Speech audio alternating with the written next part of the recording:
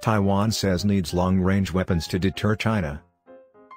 Taiwan needs to have long-range, accurate weapons in order to properly deter a China that is rapidly developing its systems to attack the island, Defense Minister Chiu Kuo-cheng said on Monday.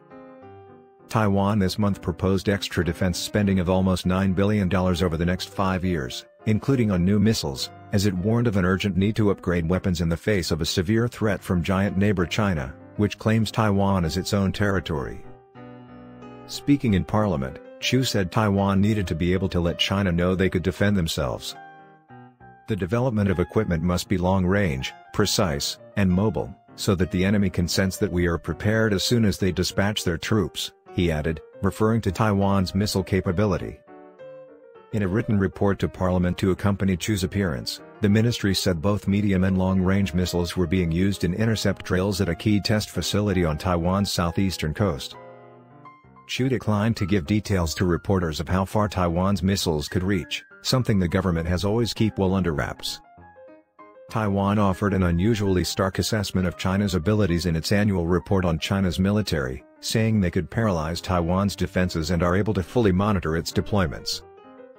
Chiu said it was important that Taiwan's people were aware of the danger facing them. Asked what China would attack first in the event of a war, Chiu answered that it would be Taiwan's command and communications abilities. On this, the Chinese Communists' abilities have rapidly increased.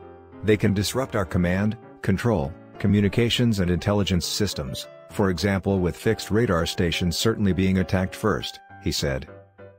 So we must be mobile, stealthy and able to change positions. President Tsai Ing-wen has made bolstering and modernizing defenses a priority, to make the island into a porcupine that is hard to attack. Taiwan has complained for months of repeated Chinese military activity near it, particularly of Air Force jets entering Taiwan's air defense zone. China has been ramping up efforts to force the democratically governed island to accept Chinese sovereignty.